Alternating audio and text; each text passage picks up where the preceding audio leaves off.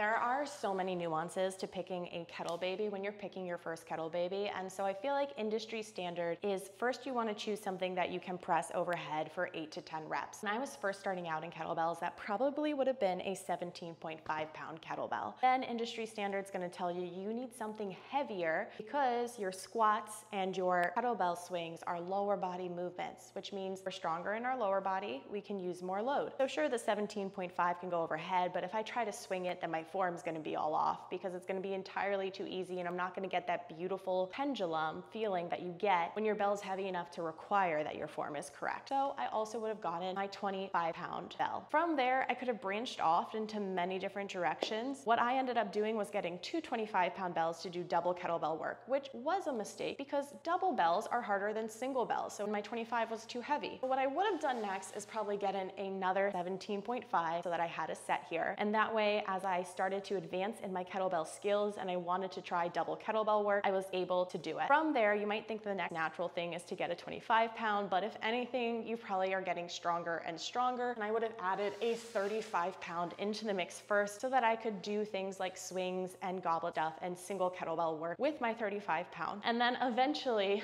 the kettle babies just grow. Yes, the real takeaway of this video is not really gonna matter because you're gonna end up with a family of kettlebells anyways. To break it to you, it's true.